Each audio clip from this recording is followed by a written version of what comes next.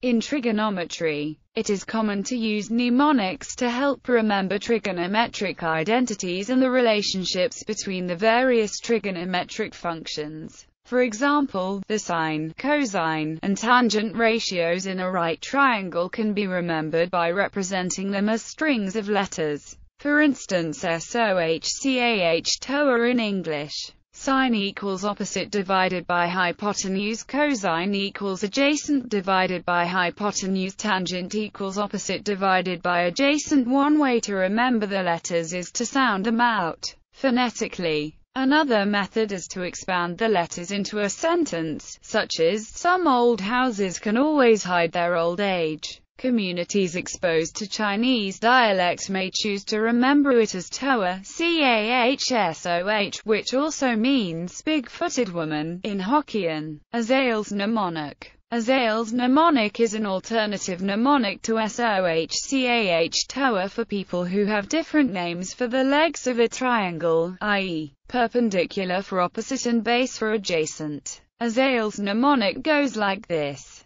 Some people have curly black hairs through proper brushing. Here, some people have is for sine equals perpendicular, hypotenuse. Curly black hairs is for cosine equals base, hypotenuse. And through proper brushing is for tangent equals perpendicular, base. Mnemonic chart.